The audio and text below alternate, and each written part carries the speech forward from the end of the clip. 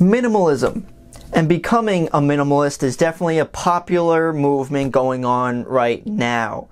And I see you guys love not only my videos, but a bunch of videos out there going into these ideas. So going into these tips and tricks, which I love because it just throws out as much value as you can. And that's exactly what we're going to do in this video. Hey guys, how's it going and thanks for coming. I'm Nick and this is Real Life Money. If you like this type of topic with money savings and investing and all that good stuff, don't forget to subscribe. So in this video, we're going over 35, whichever way that is, minimalist tips and tricks. Now we talked about frugal living tips in previous videos. This one I kind of want to focus on like specific things instead of like generalized, hey, cut back on food or whatever. We're going to be talking about individualized ideas and basically all money saving ideas. So I'm going to leave the list in the description if you want to skim through them, or you could stick around, listen to me and watch my pretty face. Starting off with number one, I got inspiration from the man Dave Ramsey. He says eating beans and rice and beans when you're trying to save as much as you can. So I'd say eat more carbs for a couple of reasons. One, they're much cheaper. Beans, rice, pasta, all relatively cheap when you cook it yourself, and it fills you up quicker. The downside, it's not that healthy. Everyone is different, but we would then move on to number two, which is you can substitute foods for other ingredients. So this is great for minimalists because instead of having like a bunch of different products and ingredients, you can kind of narrow it down, substitute some things. You can make it healthier if you want. So for example, instead of like mashed potatoes, you could have mashed cauliflower. I like it. Add some cheese. Add cheese to anything if you want. But you could also do maybe, instead of, this blew my mind, use spaghetti squash instead of pasta. Healthier, and it's a vegetable. It's ridiculous. It's like tastes the same. Number three, we're going to be sticking with food for a little bit, is decreasing portion sizes. We don't need to eat as much as we think. So one, you could either just like cut some things in half and have some leftovers, or just cut back on everything, going back to the minimalist lifestyle, and just eat less. It's also healthier, it's cheaper, and just less clutter. Number four is decreasing the amount of shoes that you own. So some people love shoes, but I would say decrease it to one of each shoe type. So for example, sneakers. You have one sneaker and not, well, one pair of sneaker, and I'm not saying one have like a left shoe, but you know, don't have 5 pairs of sneakers. Have one pair of dress shoes and not 19 pairs of dress shoes. Kind of just consolidate to one thing. Number 5, kind of keeping the same idea, is decreasing our amount of clothes. So one, obviously getting rid of your older clothes that are just old, ugly, and don't fit. Maybe they're ripped and all that stuff. You could try to sell it on your own, or you could donate it. Whichever really works for you. But also, it's a minimalist idea because you can choose the right clothing, so you can mix and match different outfits with the same clothes. For example, using jeans, you can match anything with jeans, or black, because that matches basically anything. So number 6, it really depends how you look at it. But I know a lot of people like bulk shopping, and that's great because you're able to like, you save in bulk, right? However, just because we're humans and we suck, when you have a lot of things, you tend to not use them, so actually more goes to waste. So, kind of to counteract that way, to actually buy less things at the same time. So you finish everything up, and then when you're finished, then you go and buy more. The bad side to that is you might be making more trips and everything, but that can cut back on your waste. And also, since you have less, that's just less clutter as well. Number 7 tips and tricks is hitting this video with a thumbs up. Or not. The real number 7 is home decor or home decorations, or just like things around the house. you could simply cut that back slightly, mostly, or completely. Especially with like Halloween's coming up, the holidays are coming up.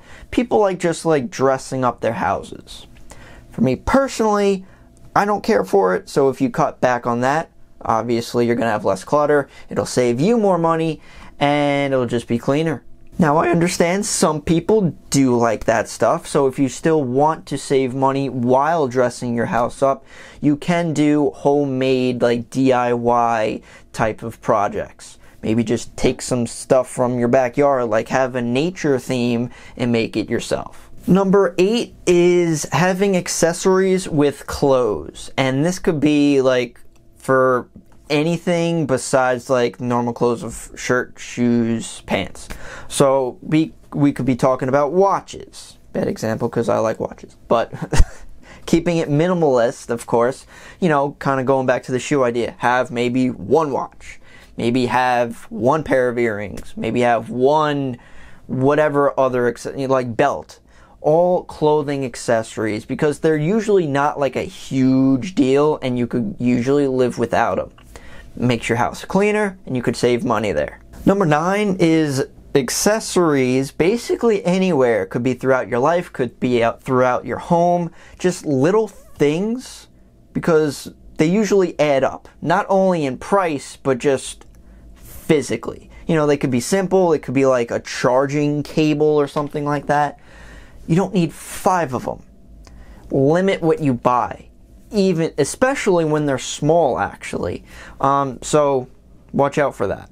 Number 10, I know people are still gonna like this. It depends who you are, but I'm gonna be talking about plants and gardening. Again, just because Halloween's kind of coming up, we're getting pumpkins, we're getting like plants or certain flower. I don't know. I'm not into that. But you know, again, people kind of dress up the house, but this is more like outside, like gardening type of stuff. You can cut back on that. If you don't, you know, if you do like that, you have a passion for it, you could even grow your own things, which is most likely cheaper. You could buy seeds, but when you do limit that, you do have a more minimalistic lifestyle. Or you could just have like one plant and just, there you go, take care of that one plant. So if you guys are still with me, I greatly appreciate it, because this is a little bit longer list. I know people love longer lists though, because there's a bunch in there. So number 11, it's going to be a little touchy. People don't like this, but I'm going to bring it up because we're talking about minimalism here, right? So especially with the holidays coming along, instead of, you know, giving gifts, you really got to be close with someone to actually explain to them what you're thinking, communicate to them. However, this is not being materialistic. So instead of getting like a bunch of gifts for other people or having a bunch of gifts for you, if you communicate, that's why you have to be close. You know, if you can't be like that one uncle you might see like once every 5 years. Hey, I'm not going to get you anything because I'm a minimalist. They probably won't like you. Whether they like you or not already, that's really, you know, that's up to you. But again, this is maybe for a friend. Instead of like trying to struggle to get gifts for people, you could get one really meaningful gift or really focus on experiences, which I think a lot of people focus on these days. Number 12, I think, is great for multiple reasons, but is to use reusable things. So it could be bags, it could be bottles. One, obviously, it's less clutter. So instead of having like a 24 pack of water bottles, you have like one, whatever, thermos, and you just keep refilling that, right? Or instead of having a bunch of grocery bags, whether you use that for your garbage bags, I know a lot of people do that, but if you have like just a reusable shopping bag and you just keep reusing that, decreases the clutter, and you could also save money there as well. Next one, you'd be surprised how much money you might be able to save or just completely cut out of your lives, but this would be calling cable, internet, insurance, basically all the people that you don't want to deal with most of the time. So one, you could just cut back your cable, cut back your internet, you know, kind of reevaluate what you have, especially with insurance. If you had an insurance for quite a while, they could probably help you out just because you're a good customer. You've been with them.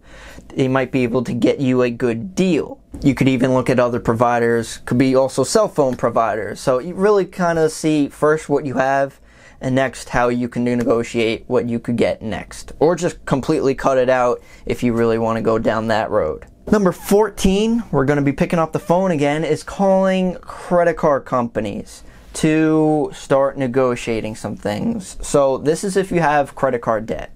We're going to be consolidating, or at least trying to consolidate, trying to renegotiate your interest rate. Chances are you could probably renegotiate your interest rate. You could try to set up other cards possibly to do transfers.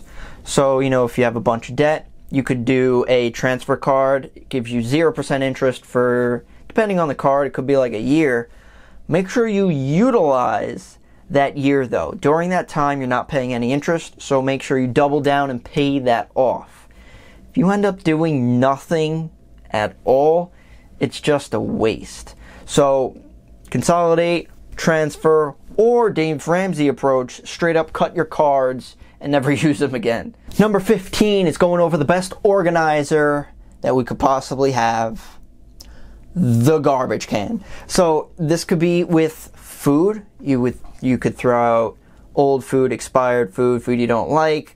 You know, try not to be wasteful, but you know, if it's garbage, throw it out in the garbage.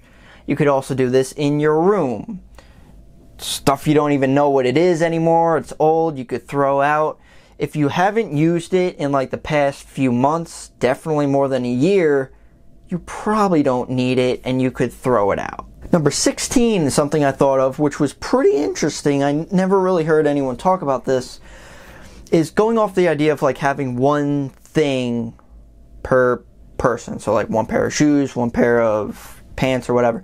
But right now we're talking about eating. So having one pair of silverware, one plate, one cup, one, you know, everything like that per person. Because technically, you know, one person doesn't need 5 plates. I mean, maybe have like a smaller plate for a side. You know, use something, you understand what I'm trying to say. Definitely trying to consolidate. You don't need 12 mugs, 5 cups, you know, all these different things if it's just like you and your partner living there.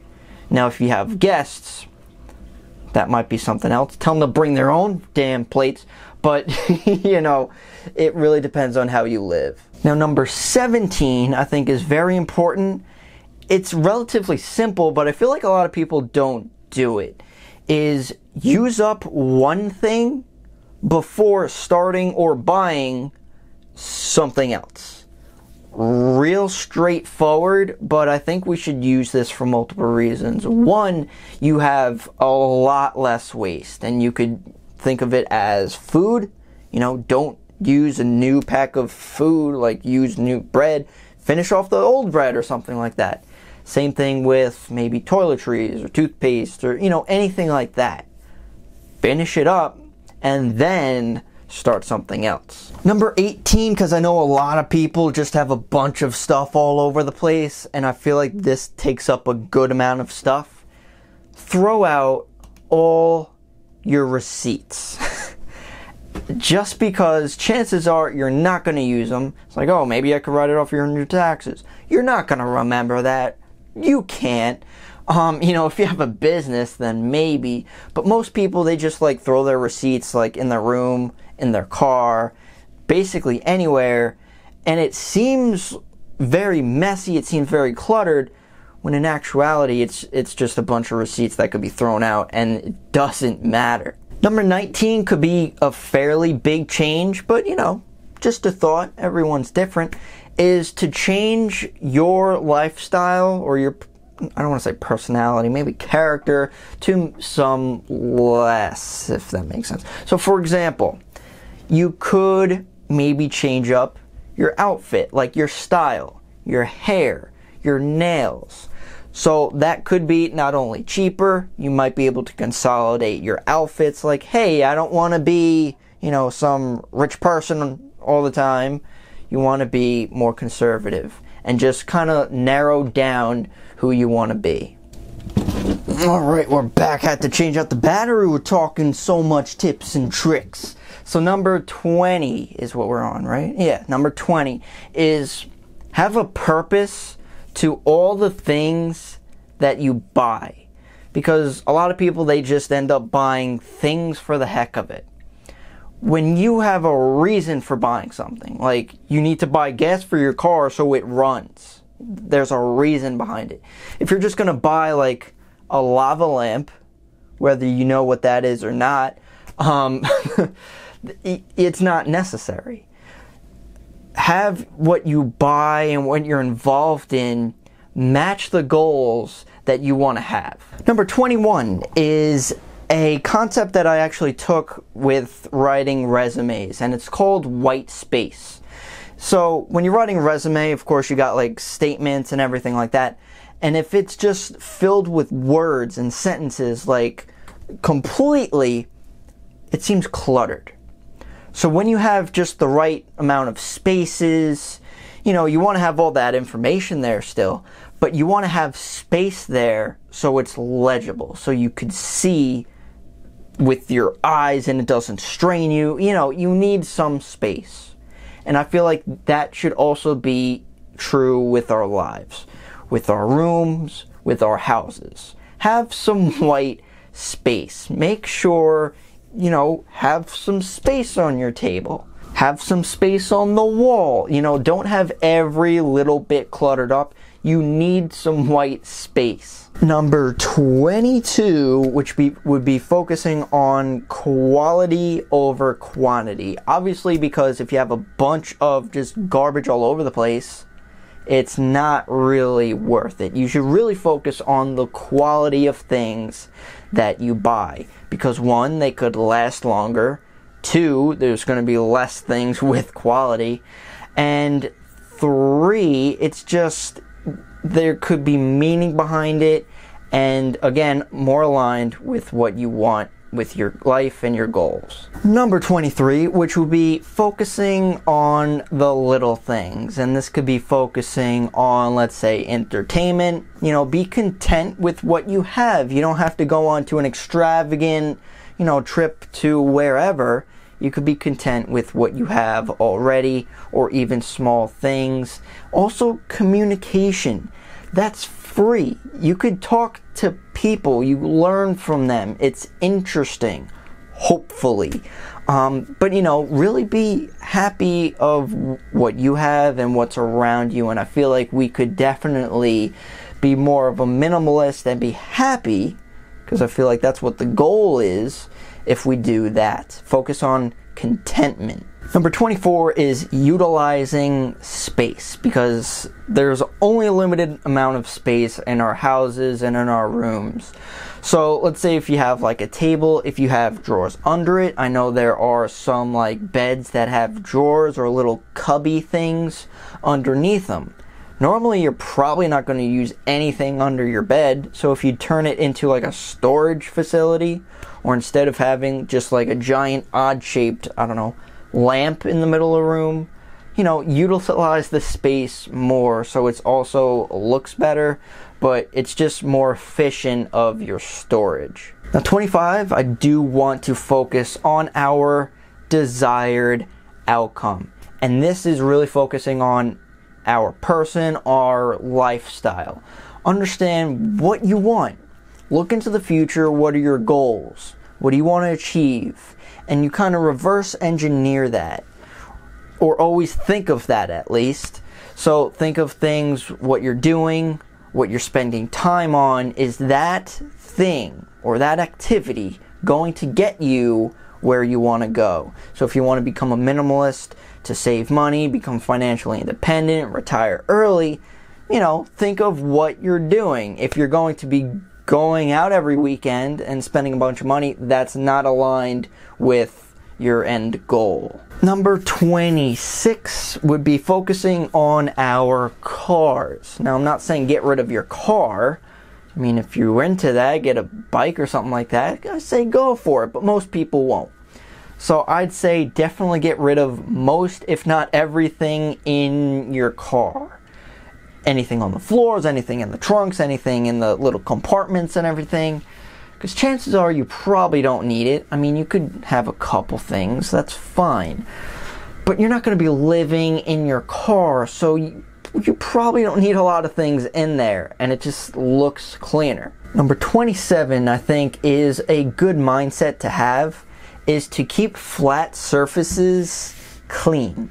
Because as soon as they're not, you know, it becomes cluttered. And then you just start piling stuff on top of stuff on top of stuff.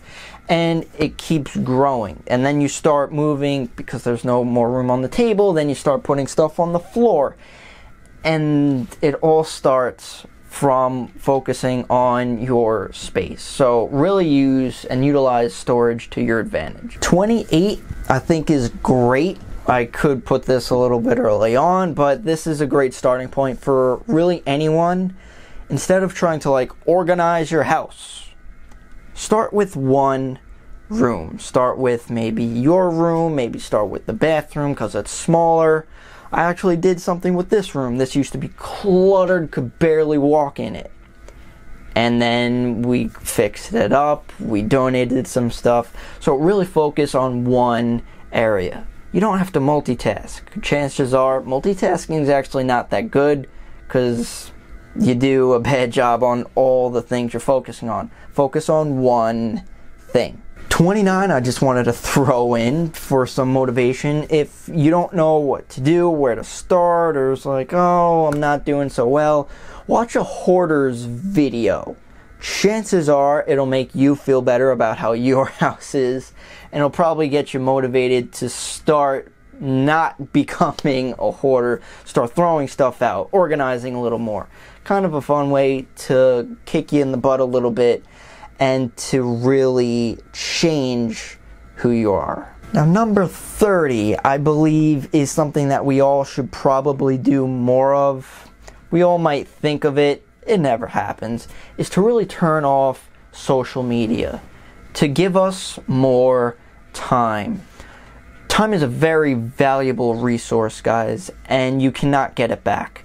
So if we're just wasting it on social media like Facebook, Instagram, don't forget YouTube. YouTube is great. You shouldn't turn off YouTube. You know what I'm saying. To a certain extent, because if you're putting your time and energy into these things and not focusing on your goals and actually acting or performing, you're not going to get what you want. So really utilize all the time that you have, and social media is usually a pretty big time waster. We got to clean that up. So number 31 would be, it's kind of interesting. So once you start cleaning up, you find out you have things that you had no idea you had. So it's almost like you're finding new things. You're like going shopping in your own house. So when you start decluttering, you actually might be surprised what you have. You might stock up on things that you needed. So we're coming to the last handful of things, tips and tricks for you guys. But the last ones really focus on mindset and really lifestyle, and they're all very important. So number 32 would be pre-plan your day, and I'd say by the hour. Kind of going back to the idea of we waste a lot of time. That's because we don't plan. If you know, now, you know, when you're beginning out, be a little lenient, but know what you're doing every hour. So, you know, if you just wasted 3 hours on Netflix, you could see that. So, like, hey, I'm going to declutter for an hour today, and then do this, and then pre-plan my food, and then, I don't know, exercise or something like that. When you plan things out, it's just more organized, and you could actually get a lot more done. Number 33 is writing down, physically writing down what you want in life, the goals and the outcomes that you want. We talked about this before, but not the actual physical writing down. And you could use old books that you're about to throw out, keep them and use them as like journals or something like that. Write down your goals, because it's just, humans are weird. Once you write something down, it's more like official to your brain that this is going to happen, and again, it's more organized that we could have in our lives. So I'd suggest it. Number 34 is, I'm going to say, kind of be selfish, focusing on you. Because if you're not, then your head is just all over the place. You're looking at everyone's different ideas and what they're doing, and you're not focusing on you, which is essentially leading into number 35, is do not compare yourself to other people today. You should only compare yourself to who you were yesterday. And I think that's a great quote to live by. When you're living for other people, it's not what you want. And when you look back and see your progress from yesterday, last week, last month, last year, it just motivates you to do more because you see how far you've come. And I think that's great. And also understanding doing one thing, even one small thing in a day, is still better than doing nothing. So these are great minimalist tips and tricks if you're still looking to save money and try to budget and different budget strategies. I did have a previous video going into that. I'll leave a link in the description so you could check it out, because it could definitely save you money even faster. So if you guys have any questions, comments, or concerns, please leave them down below. I'd love to hear what you guys have to say. Are you planning on becoming a minimalist, and what are some of your favorite tips and tricks for that? So thank you so much for watching, guys. Really appreciate it, and I'll see you in the next one.